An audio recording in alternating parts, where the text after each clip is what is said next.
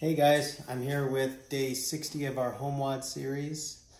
We're going to go over this workout tomorrow. You're actually going to be doing bring Sally up, but tomorrow is a little bit different. You're actually going to be doing wall sits down and up. Every time she says down, you're going to do that wall sit. Every time she says to come up, you're going to finish that air squat and come up, or the wall sit, I should say.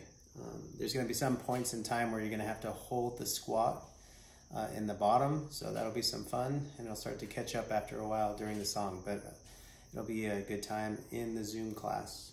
The WOD is 50, 40, 30, 20, 10 of double unders and or double taps.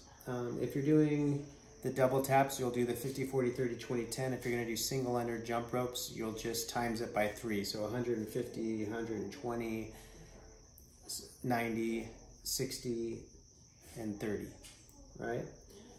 As far as the air squats, it still stays the same, 50, 40, 30, 20, 10. So 50 of each, then 40 of each, 30, 20, and 10, right? Make sure in those air squats that you get your full depth and then full extension out of the hole all the way up to the top every single rep. By full extension, we mean 3 points of performance. Your knee should be locked out, your hips should be upright, which is in turn gonna sit your shoulders right above your hips. So everything is straight line up and down every single one of those squats.